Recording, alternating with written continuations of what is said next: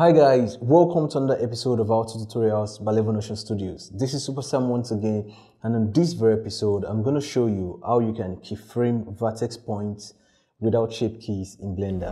Let's get started.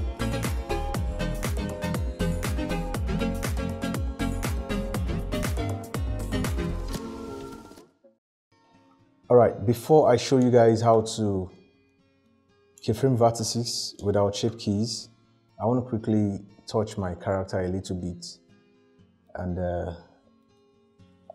give her a different feel or something.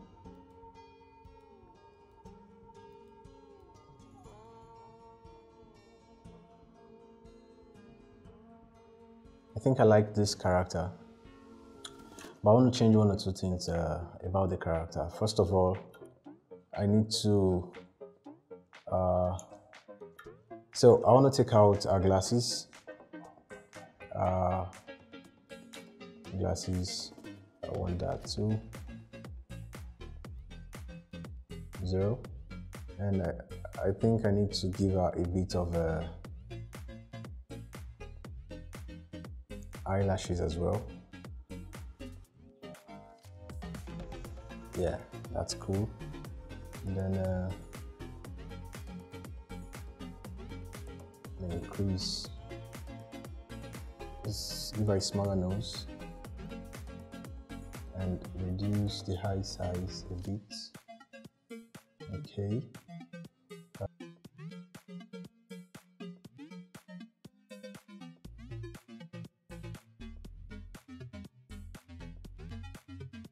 Fancy.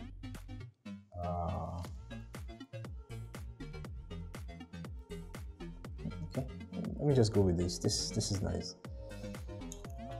Okay, so now my intention here is to tweak the headgear a little bit and then keyframe it without using the shape keys. So to do so, all you want to do first is activate the add-on that comes with Blender for free. So I'm going to go to Edit and then click on Preferences. Under Preferences, I'm going to Add-ons and then change the All to Animation. Once you do this, you're going to find the add-on right here named AnimAll. This is the add-on you need. Just make sure you check it to get it activated and then save your preferences. Okay, so now that I have the add-on ready to work in Blender, I'm going to go to the right hand side of the screen here and click on animation here. So once you do this, you're going to see another panel that shows you the name of the add-on, AnimAll. So collapse this and you have more other options. So as you can see from this, I can keyframe the points, which are the vertices. I can keyframe E-bevel, creases, V-column, shapes, V-bevel, UVs, V-groups, right? But for the purpose of this video, I'm just going to keyframe the vertices. So click on points, and of course, I'm not interested in the selected ones only because I want to be very, very free in moving my vertices around or moving my vertex point around. So once I have my points checked, the next thing I want to do is select the object I hope to deform or morph, and then go to my animation, because this is where I do most of my animations, right? So go to the animation so I can see my timeline here. I'm currently on the action editor, right? So if I add a keyframe here, go back to animate and add a keyframe, insert keyframe. I'm not going to see my keyframe here because I'm currently in the action editor. So to see your keyframe, change this to dope sheet, and now you can see the keyframe.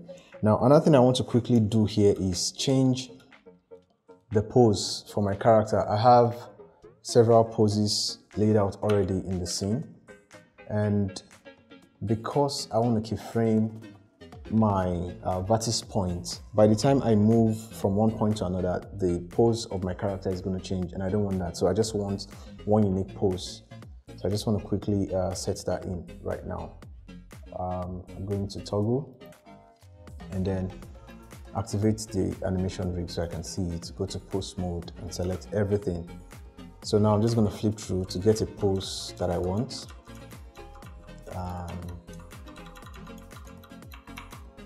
Okay, so this should do it. This is fine. This pose is fine. So the next thing I want to do is just delete every other keyframes here. They are not needed for now, and I think I'll just delete this. So now I have my pose locked in, right? I can go back to my object mode and also hide the rig because it's no longer useful for me for now. So I'm just going to hide my rig. Right, so going back to this to edit it. Now, I already laid out a first keyframe, right? So I want to push this first keyframe to frame 1. So I have that keyframe on frame 1. And I'm going to move forward in time to frame 10 and then adjust the position of my vertex point for this particular mesh. To do so, you can adjust it in the sculpt mode or the edit mode. So I'm going to do mine in the edit mode here. So click on edit mode and this is what I want to change. So I'm just going to bring this up a bit. I'm just being loose and rough here, right? So just something rough. Okay.